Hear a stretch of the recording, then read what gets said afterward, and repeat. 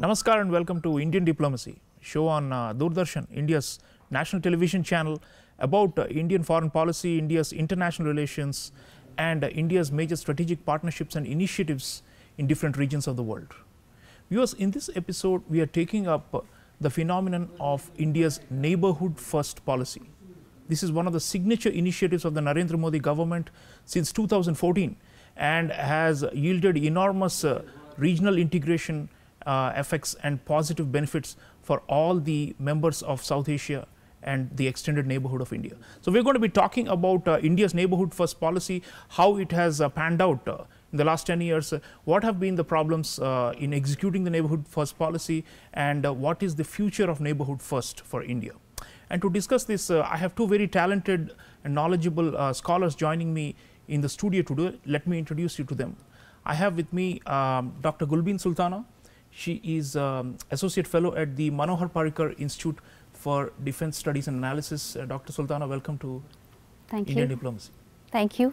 And also with me today is Dr. Shrabana Barua, who is Research Fellow at the Indian Council for World Affairs, another important think tank. Welcome, Dr. Barua. Thank you so much, Professor Chaulia. Dr. Sultana, let me start with you. It's been 10 years. We've had this policy framework called Neighbourhood First. High level of political attention has been paid to the neighbourhood since 2014 at the level of Prime Minister, External Affairs Minister, so many other prominent diplomats and policy makers from India have been involved in revving up this relationship and taking it to the next level. And the whole idea was to integrate all these countries and to show India's leadership in the region, to connect them through trade, through commerce, people to people, culture, and also providing security for these countries as they go forward in their own developmental pathways. So, at the outset, how do you think we have done in our Neighbourhood First policy thus far? I think Neighbourhood First policy, when it was initiated in 2014, it actually gave this policy, we always I think had a neighbourhood policy, but by saying Neighbourhood First policy, I think that emphasis has been given more. We conveyed to our neighbors that yes, now we are giving more focus, and I think it was started when Prime Minister Modi's oath-taking ceremony, where all the leaders were invited for the oath-taking ceremony, and that's how it started. And by Neighbourhood First policy, we reiterated, I think Government of India reiterated its commitment to develop friendly relation based on mutual benefit to each other. And subsequently, we have seen in last 10 years, we have invested for this for developmental infrastructure, security cooperation. We tried to increase our people-to-people contact at various levels. So we have been doing it, but somehow I think the outcome is not as much as we expected, because we have seen there are issues in bilateral relations with our immediate neighbors. So I think that is the problem. While the intention of this Neighbourhood First policy is to develop friendly relations and strengthen the relations, but somehow I think somewhere there are some issues which I'm sure we are going to discuss in a while. So because of those issues, we have to address those issues to, I think, to actually see the result of this Neighbourhood First policy. Sure. Let me bring in Dr. Barua.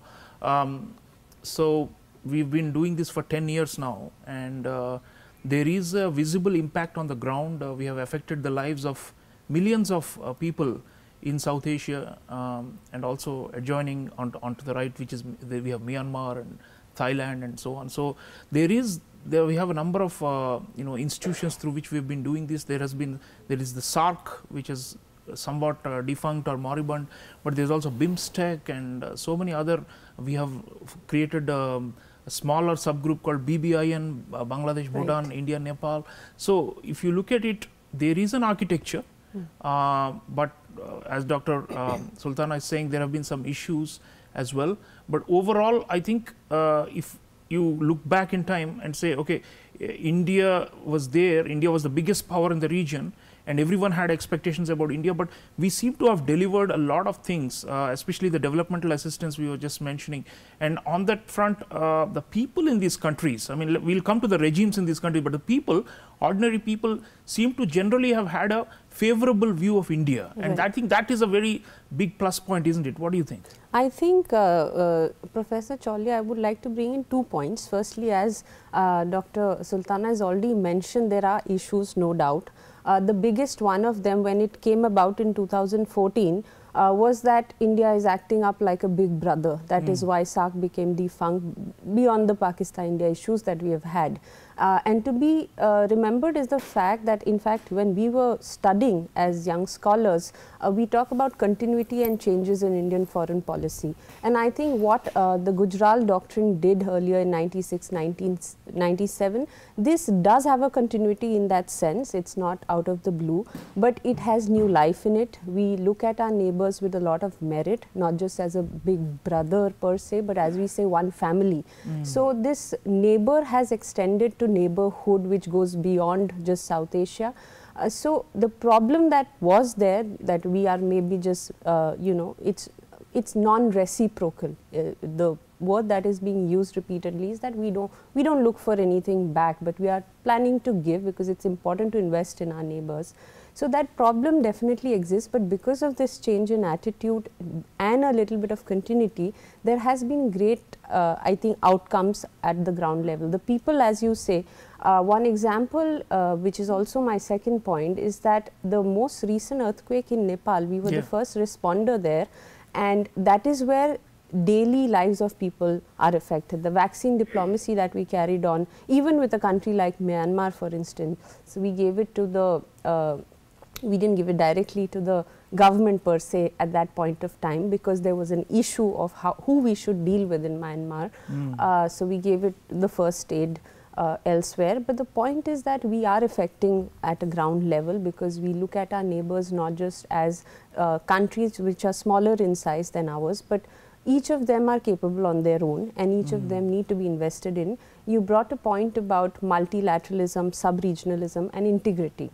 So I think integrating this region, because SAARC didn't really work out despite what Prime Minister Modi tried to do, resuscitated, but somewhere or the other I think there have been issues there as well. But we have other forums like BBIN, for instance.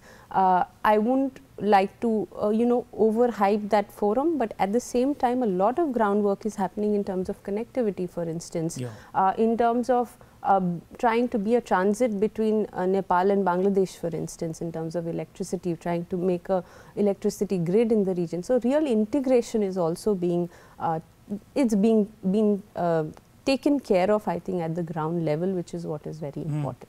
And even the outlays, Dr. Sultana, if you look at our development finance or development partnerships, neighborhood continues to receive the lion's share.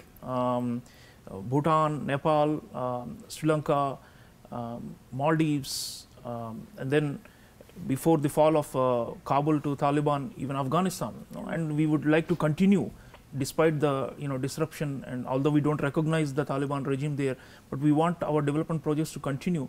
So India's emergence as a kind of a provider of development assistance seems to continue to be going forward, where we show that this region is the most, has the highest priority for us in terms of our own budgetary outlays. And I think that the projects that we have seen on the ground, and the speed, one of the things Dr. S. Jaishankar, our foreign minister, has been saying is that compared to earlier times, we are implementing a lot of these things much faster.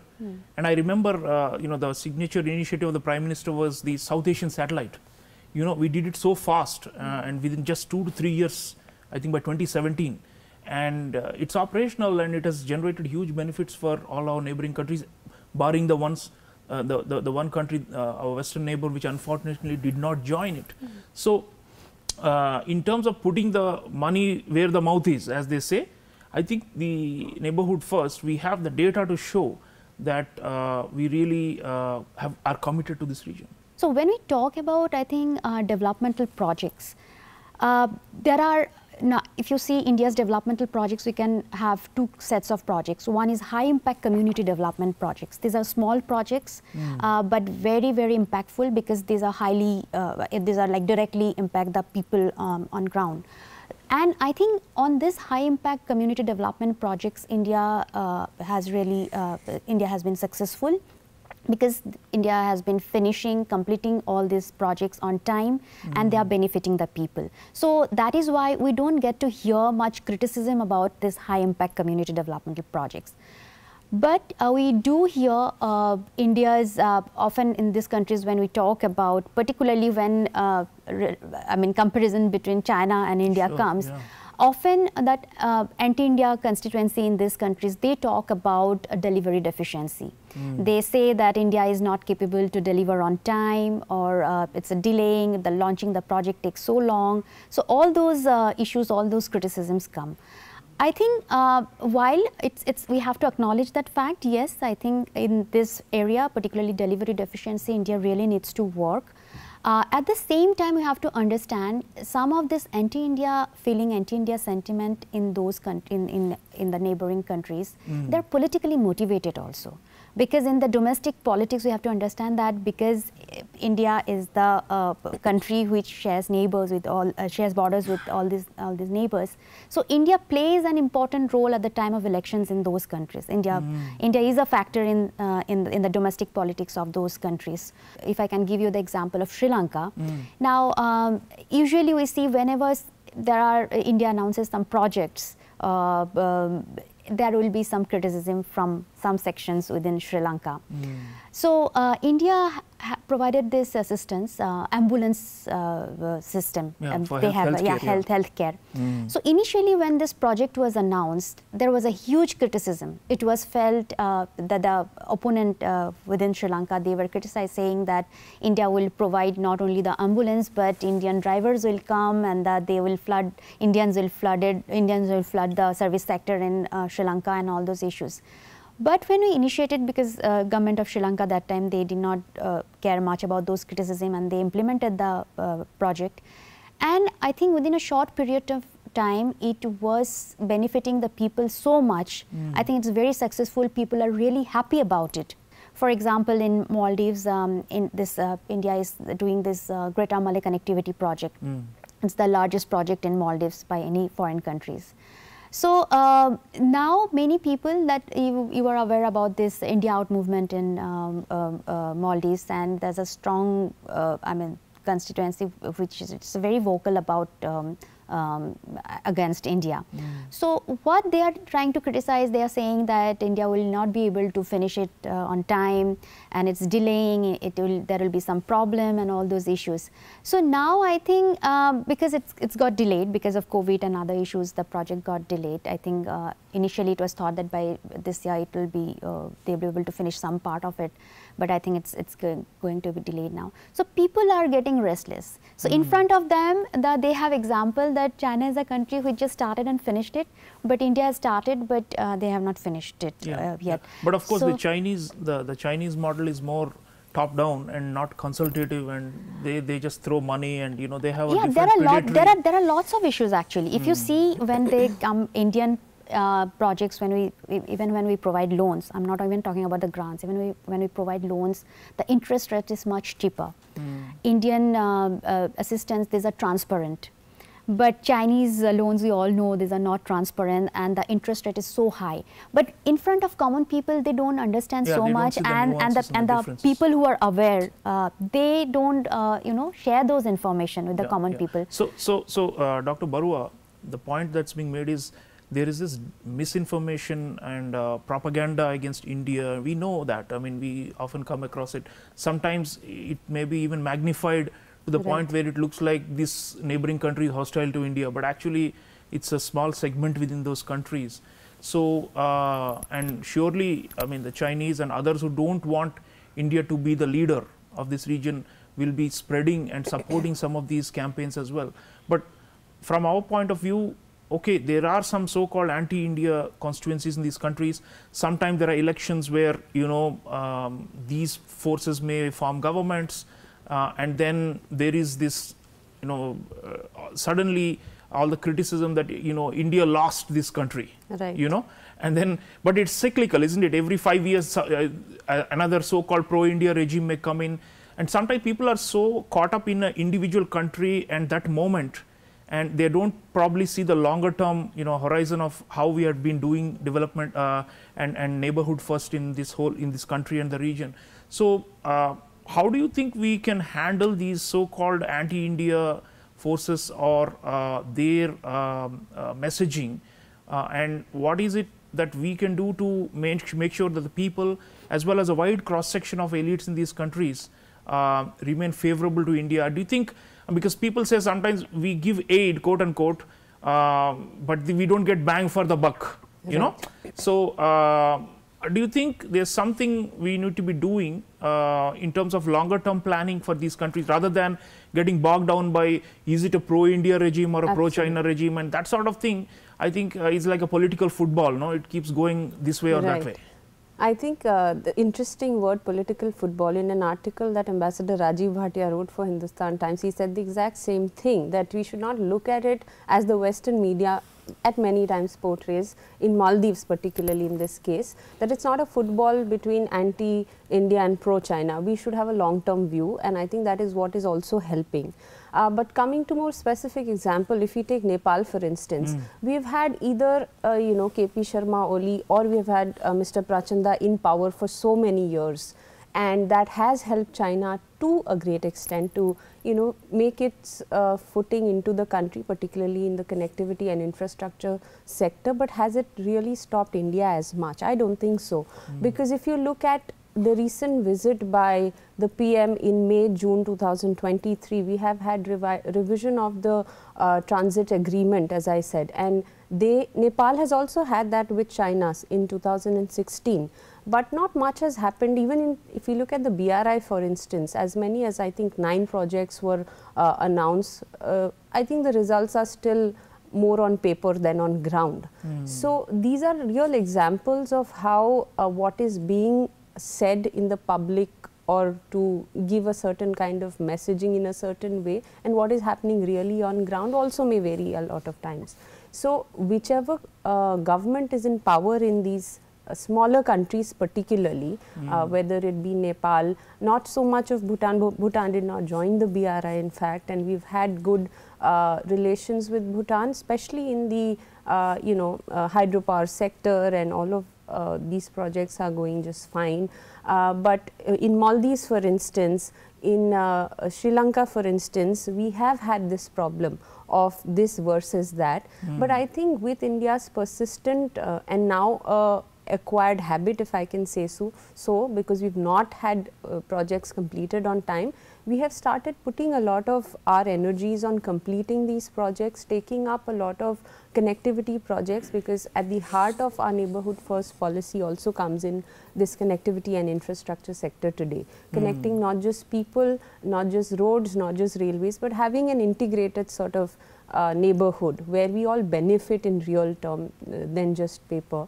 So I think the long term view is to firstly come out of this anti-China pro-India mindset, which we are trying to do despite what others say. Secondly is also the fact that not everything is what we are doing outside of our country in terms of whether it's connectivity or any other project is not just simply driven by China's BRI, or it's not just simply because China is doing, therefore we are doing. In fact, there are a lot of other countries. Japan for instance has come in a big way in South Asia and its neighbors. We don't say because Japan is doing, therefore we are doing. So why do we have to particularly say that, you know, because China is doing, now we have woken up and we are doing now. And in the case of countries like Japan, which are very close strategic partners of India, we are also jointly you know, implementing projects. Bangladesh for instance, in fact the Sonadia project that was scrapped, but Matarbari, I think Japan is coming in such a big way. Now whether you call it that Japan is replacing China and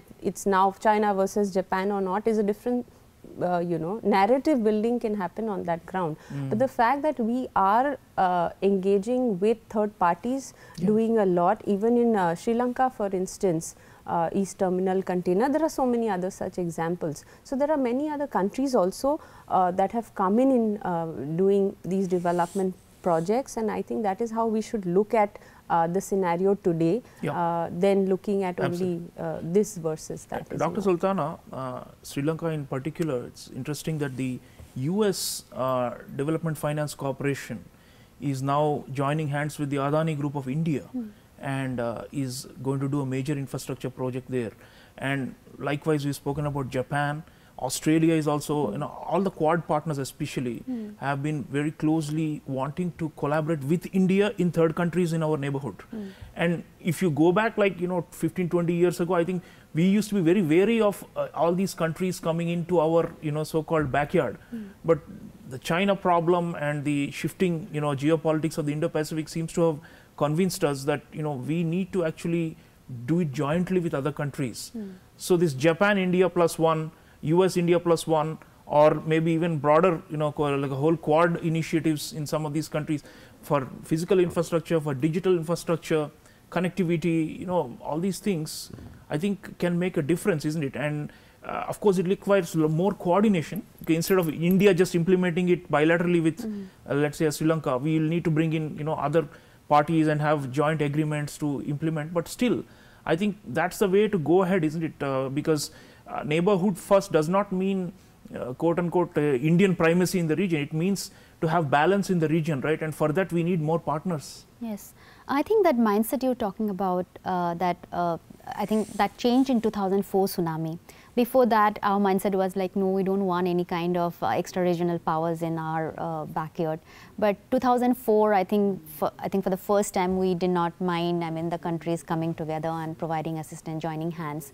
So since then, I think we have seen that collaborating with other countries, even on the security, defense related issues also, like on maritime domain awareness and all, I think we did cooperate.